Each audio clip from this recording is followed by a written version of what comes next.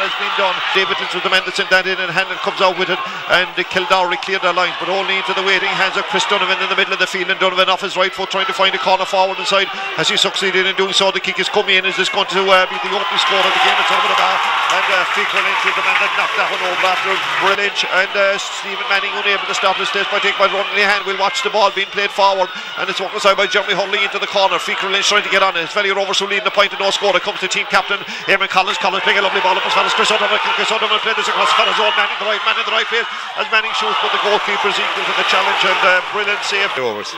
Here O'Donovan takes the kick off his right foot. Where does this one go? Can it sail over the bar? It goes just be a line ball to the Valley Roversmen, and the line ball coming in. Dennis Collins playing it up into the corner, where it's won over there by team captain, and the team captain is Eamon Collins. Collins is moving on his way in, driving forward, and can he put it onto his fist? I wonder. He does put it onto his fist. It's over the bar from Collins. Be fisting the ball over the bar. The ball goes past midfield, running onto it there, but it's cleared out by Ty Burke. Burke gives it foul Jeremy Hurley, and Hurley put the trigger with his right foot and gets it down into the corner here. And there's a race on here where Hugh O'Donovan trying to get inside Stevie Kent. He succeeded to a lesser degree and gives that, well, I won't say lesser credit, but he got in as far as Fiacre Lynch. That'll be good enough for him as Lynch is driving his way forward, kicks it off his right foot, but again indicating that on that occasion they had a glorious opportunity again as Valley Rovers working forward, the foul being committed, an opportunity, slotted one from the 45, an opportunity for him to extend the Valley Rovers lead as he looks up at post in front of him, and he'll be hoping to strike it off his right. His right is good and over the bar, and the second one for O'Donovan on the night. First 45 and now 3, and it gives us an opportunity to tell you the score after 5 minutes of play. It's Valley Rovers who lead on the scoreline of 4 points to no. Without O'Brien as Monaghan strikes it across here, coming across, and it's cleared out there, and well worked down the line was Ronan Lehan got into it, and he gives it down to Manning, and Manning give it back to Lehan, and Lehan then the fist pass forward up the line to Jeremy Hurley. Hurley off his right foot, and then he lets it down, trying to find a man that's in the foul position. He does find him, and Collins has space in front of him. Can he put it onto his right foot? He makes a run for it, and he's still cutting his way forward, losing position. He may get it back though, being well mapped over there. Still moving in, putting it onto the left foot would seem to be the thing to do. He does put it onto the left foot, and it's over the bar for Collins second, and positioning himself, and then he comes back. It was Jeremy McCarthy running into a little bit of trouble, and then the fist pass coming in, and the fist coming in, and is there anyone at home? I wonder. Paddy O'Donovan is the guy that's tuned in out there, and I'll tell you one thing, it has a good ball after being sent aside to Monaghan, and Monaghan playing it off as far as Davy White, and White a lovely ball, and an opportunity goal on here surely, and the ball is in the back of the net after a bit of move. The man that got him was Maya helped the Scolora from considerably, and Kildare are back in it now big time, and the man that has it on him is Peter O'Brien, the midfielder. O'Brien playing it up as far as Tom Monaghan, and he lays it off quickly as far as Andrew O'Brien, and O'Brien was grabbed surely, was he outside the square or inside, and the referee isn't there. He's heading for the penalty spot. It's a penalty to Kildare, and as Andrew O'Brien comes and takes this one, he'll be striking off his right and left. He strikes it, and it goes in right underneath the diving body of Alan Quirk, and the ball in the back of the net, and the kick out on its way from Alan Quick, and decides to leave it long on this occasion. A real mountain now for Valley Rovers to shine after concession of scores there. Coming forward is Ronan Lehan. Lehan gave it as far as Owen Manning, 45 metres out from the Kildare goal. Slows it up a little bit, maybe trying to find somebody. The pass inside to us, Fiacre Lynch, but I think that's too much. Can Lynch it with his right foot? He can, and the back of the net, what a goal by Fiacre Lynch.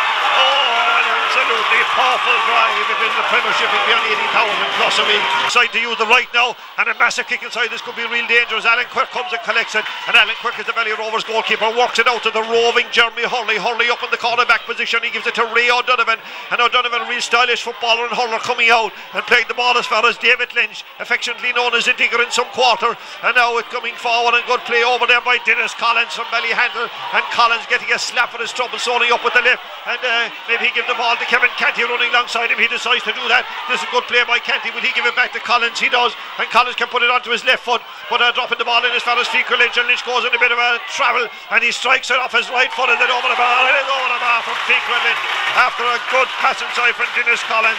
The game is only 2 points in it, anyone's game, but I think the quick fire pass by the Valley Rovers have them in front of this stage. Ball is broken down by John Burke, but only into the hands of a very impressive Andrew O'Brien, and O'Brien is coming forward, a strong footballer, and a lovely pass inside as far as Eamon O'Connor. O'Connor leading by example and driving forward off his left foot, still letting it off his foot, and what a driving point, an inspirational score coming from the centre half back Eamon O'Connor in the 25th minute of the 55 metres out from their own goal, from the Kildare goal. The line ball is taken backwards, and Dennis Collins is the man that's moving forward.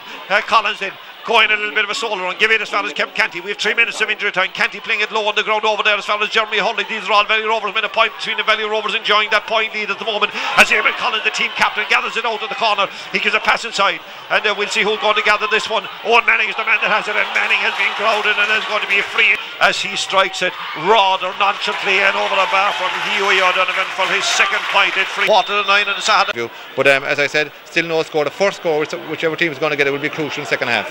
Yeah, and the scoreboard remains, as we say, as it was at half time.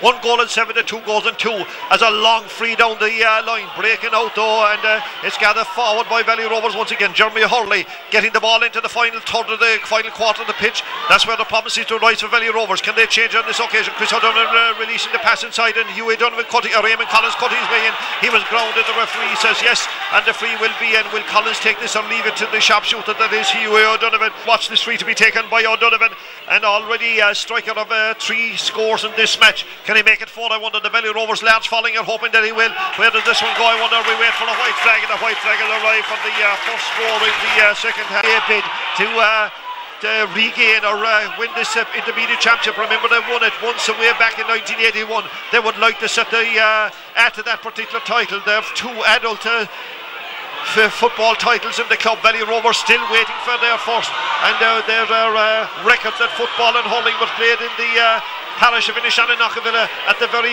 start of the last century. The kick is coming in, and what a drive by Kildare and over the bar. And Quirk, where's this one going to land? I wonder. They rise for it, and they rise, and they've been Chris O'Donovan. Oh, lovely pass from O'Donovan, and as far as Jeremy Hurley driving forward. The Valley Rovers man cutting inside. He's the centre half forward, and he gives a kick pass inside as far as John Burke. Burke gathers, done not a donkey work for this team, and then he gives it to Canty, who Canty decides to burst his way forward. He gives a pass out to Chris O'Donovan. O'Donovan goes grounded, and he was trying to shoot off his left foot.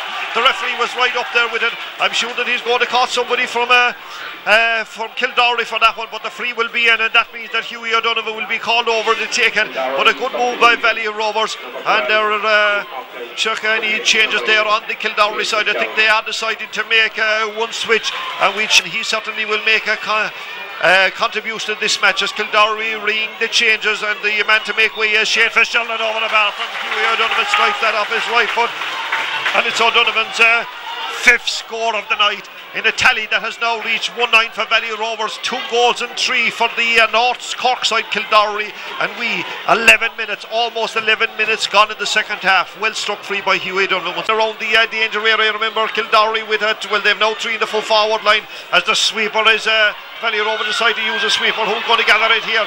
And Kevin Canty is the man that tails out with it, and Canty comes out and decide the fact that he got a fair block there. Now up the line they go, and the man that's carried forward is Fico Lynch. Lynch is moving forward and giving the pass out as far as Chris O'Donovan, and O'Donovan can leave it inside now as far as Owen Manning.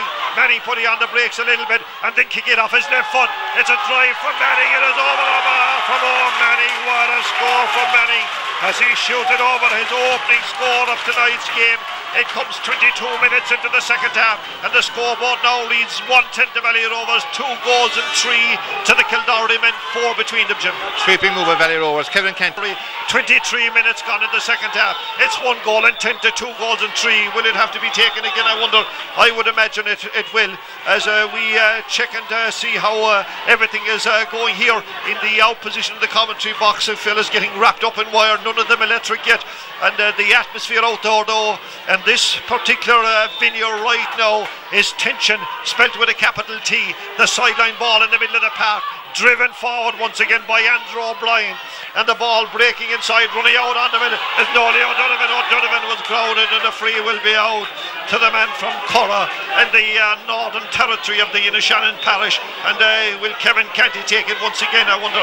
He has Fico Lynch outside him, but he decides to give it to the man who got the point a couple of minutes ago. Owen Manning, the Tyg Burke pass inside as far as John Burke, the ain't related here, and now Burke drives it with the right foot, trying to find Jeremy Hurley, who was moved in here and out a little bit of juice. He gives the ball now as far as Fico Lynch, and Lynch laying it off as far as Manning, and Manning strikes it off his left foot, but the goalkeeper is equal to the challenge, and the goalkeeper works his way out. This is good play by Kildare. The ball dropping shot 3 times, has dropped shot into his hands tonight, and certainly another worrying statistic for Valley Rovers, and the ball is being won back there. We'll see who's going to win this one. I'll tell you, the man that has it, Kildare, worked their way out, and again they move up with Eamon O'Connor, who got that great drive a couple of minutes ago. He gives it into Peter O'Brien. O'Brien is on the move. There are four between them, and O'Brien then lays it outside, and the kick coming in from the left corner back, and the ball is caught inside. The referee not blowing any whistle. The ball is on the back of the net as Mike Monaghan finishes it, and that's 35 second half minutes gone. 3 goals and 3 points to Kildare, 1 goal and 10 to Valley Rovers, a single point between them, and certainly now the bit between a point between the sides. And there you watch, it's Valley Rovers who are enjoying that point lead, but there is more. The Kildare men, as White goes to ground, what can he do, I wonder? The referee says that he's awarding a throw-in ball 45 metres out from the Valley Rovers from the Kildare goal. My apologies if I caused your candidate rhythm to be out a little bit. We check in a second, and the ball is being whipped in between a player from either side. Standing underneath it is Chris O'Donovan, and the Kildare men that answer the cause with Andrew O'Brien. Let's move up the line as White gets on the end of it. Can he gather it, I wonder? Will he gather it the second time of asking? He'll play it out, and he gives a fist pass out as far as John Burke, and John Burke puts it onto his left foot. The left foot from John Burke has got it over the bar. I wonder, we wait for the flag, and John Burke has kicked a wonderful point over the bar, manufactured by Keith White. He made his championship debut at the mature age of 27 years of age. That was against Macroom a while back.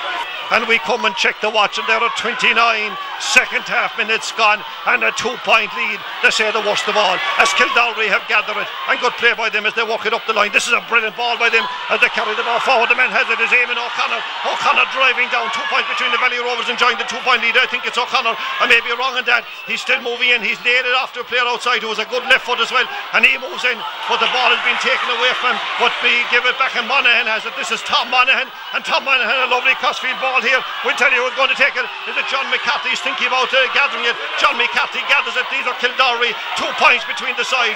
What excitement the trip put in, but it did work, and a drive from McCarthy and over the bar, and the margin is down one more time to a single point, and we are in the 29. We have the 30 minutes have elapsed.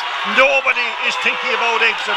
Nobody is thinking about premature or immature evacuation. Nothing like that is happening tonight, as the green and white and the blue and white of the respective clubs are sticking it here to the very end. The scoreboard will tell you it's won by Fecal Lynch as Valley Rovers enjoy the 2-point lead. Owen Manning has it for them. Manning going a solo run, laying it off as far as Lynch. What can Lynch do with it? The kick is blocked, dropped down by Fecal Lynch, or by Fecal Lynch, but by Stevie Kent. 2 points between the sides, and the ball comes as far as Kevin Canty. Canty's driving his way forward, and he lets it outside as far as Owen Manning. Manning now turns back as far as Canty once again, as Canty decides to turn inside, still held it up, and then the pass outside as far as James Young, and Young kicks it off his left foot, and what a drive by James Young. It's a kick that reminded me of it, give it or not. There is still time in it. There are 3 inside in the Valley Rovers goal, but that has been joined by a few more outside. Is he going to float it up, I wonder? The kick is coming in. It's gathered by a man in blue as he goes for the scrum, and there's a scrum situation, and the referee, is he calling for it? He's going to throw it in on the 20-metre line. And this certainly is some operation. The referee is throwing it in 20 metres out from the Valley Rovers goal as they defend a 2-point lead in the county intermediate football championship. A Kildare man boring his way through. He's walking, still trying to get in as he's been surrounded by Valley Rovers men, and a pass coming in, a great drive, and then it's inside again as they still move forward. There's men collapsing all over the place, and the kick is in, and is it over the bar? It is over the bar. That is it, over the bar. I would imagine we wait for this one. It's going to be a free out. It's a free out on this particular Saturday night, and the scoreboard remains 1-12 for Valley Rovers to 3 goals and 4 points for Kildare. And is the ref going to have much more? We are 35 minutes, we have 36, I'll tell you. We are a few seconds short of the 36th minute, and the ball is being won by Kildare once again as they sail forward in search of that elusive goal. They think they have to go for goal, I wonder, as Canty gets in, and Canty bellows it out over the sideline. Canty's an Inishannon. It's a line ball to Kildare as they look for that line ball, and the man standing over to take it is David Roach. He's going to hit it in. There are players down injured, and there are a couple of belts being drawn. It ain't any time for belting. Tomorrow we'll do that, and the ball is being floated inside, and it's caught and there's a man underneath it and walking his way out, and what a catch, and it's all over, and Valley Rovers, after all the years of waiting, the long wait is over, and they've been crowned intermediate champions, their first adult title in football, Jim. What a night and what a game.